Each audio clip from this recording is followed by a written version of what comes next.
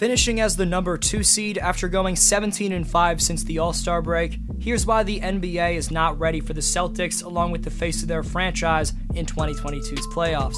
Jayson Tatum just posted the third best single-season plus-minus ever recorded by a Celtic, only behind legends Paul Pierce and Kevin Garnett during 2008's title season.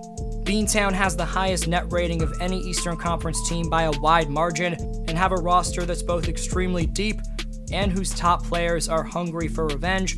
Stay tuned to see what makes Ime Udoka's team most well-equipped to go the distance, and whether or not Jayson and Jalen can finally live up to C's fans' expectations of winning the franchise's 18th chip. Right before that, 90.3% of you watching right now aren't subscribed, so if you haven't already, please subscribe and turn on notifications.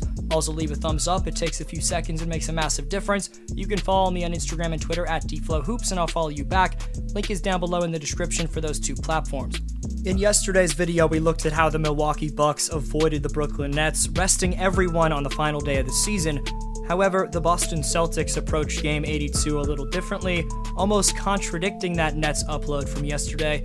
To line his team up with the team they lost to in the first round last year, Coach Udoka decided to start his regulars. That decision paid off in a major way against Memphis, as Ime witnessed exactly what he set out for. The Celtics won 139-110. Everyone came out of the game healthy, and Boston locked up the second seed along with home court advantage through the Eastern Conference semifinals.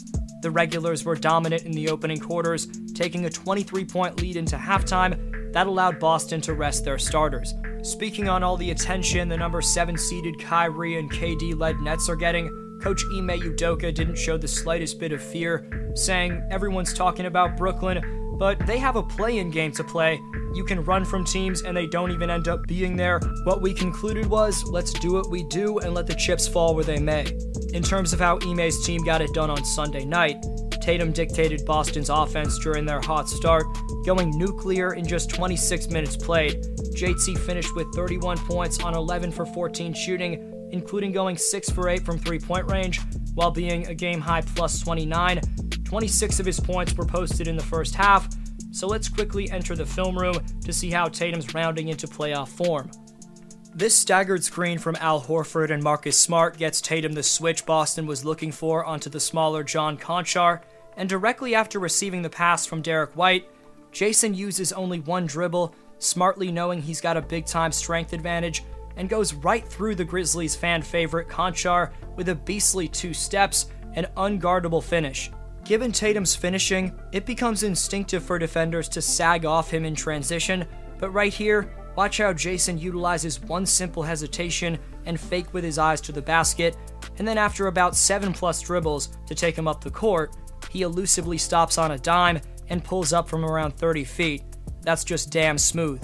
Showing off the entire offensive bag, after setting a screen to gain another mismatch, the number 11 leading scorer in the association this time gets the ball on the block, working against DeAnthony Melton. At first, it seems like Tatum's about to show off his improved strength by backing Melton all the way down, but watch this creative Smitty move, as instead of continuing his handle like a normal Smitty dribble, midway through the fake spin, JT plants his left pivot foot and beautifully spins around for a fadeaway jumper from the charity stripe. And to close out today's film room breakdown, as well as Boston's first half on Sunday night in Memphis, just sit back and admire these 3 straight saucy crossovers leading into a step-back deep-range bomb, which ended up being a 4-point play. Just ridiculous footwork, feel for the game, and once-in-a-lifetime shot mechanics for his size from Jayson Tatum. Next, we'll talk about Boston's mind-blowing advantage over any other Eastern Conference team in a crucial advanced stat. Before that, in terms of Game 82, Al Horford stuffed the stat sheet with 13, 6, 2, and 1 while playing game-changing defense. All-star second option Jaylen Brown had 18 points in 23 minutes. Daniel Tice finished with a double-double in 26 minutes and had a nice putback slam. Peyton Pritchard kept his hot shooting up, going 2 for 5 from three-point range with 12 points on the night. Third-string center Luke Cornett went 5 for 7 in extended minutes, allowing Horford and Tice some valuable rest. Both Sam Hauser and Aaron Nesmith drained a three-pointer. Overall for Boston, the 6 days off to get their legs fresh will definitely benefit them, and during the final minutes of the Memphis win, you could tell there were some great vibes from Boston's bench. Overall, the most crucial aspect to the Celtics' playoff chances is going to be both their chemistry and keeping the dominant momentum they've built up over the last few months. From Ime Udoka's point of view, there's always something to compete for, whether a W changes the standings or not. Any game is a chance to develop championship-winning habits, something Udoka's preached throughout the entire year. Boston's net rating since the start of February, which makes up 30 games, is nearly 3 times better than any other Eastern Conference team over that span. As you can see from this screenshot, the number 2 ranked and number 1 seeded Miami Heat were over 9 points worse than Boston in net rating throughout the second half of the season. Another reason you should have confidence in this 2022 Celtics team throughout the postseason is their proven ability to play in a hostile environment. Boston finished the year with 19 20-point leads in 41 road games, which goes to show whether at TD Garden or not, the experienced Celtics are comfortable executing on both ends of the court. But to answer the question from the intro, which was, can Tatum and Brown finally live up to expectations in the playoffs? I think they can because of the healthy supporting cast around them. Marcus Smart's been the defensive anchor and a prime contender for DPOY. In 2021-22, Smart ranked first among all players in loose balls recovered per game, 5th in steals per game, 5th in defensive win shares, and 7th in defensive rating.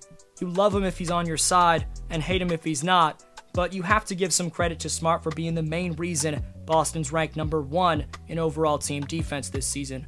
Another big piece in the depth chart, the deadline acquisition and former San Antonio Spur Derek White, has shot 45.2% from 3 over the final 10 games of the season.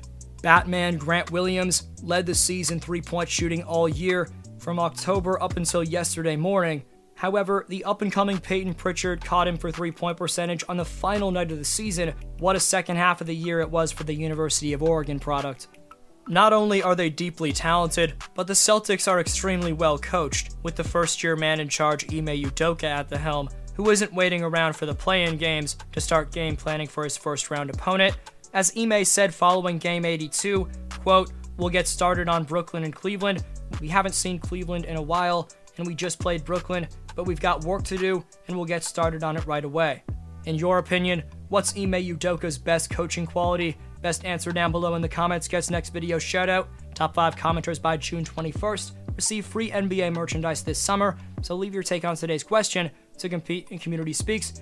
Today's Speaks winner is Irvin Alexar Guerra, who says, yes, the Nets can win a title just because you have a full team, Kyrie and motivated Durant, add on a potentially motivated Ben Simmons, and added depth with Curry, Drummond, and Dragic.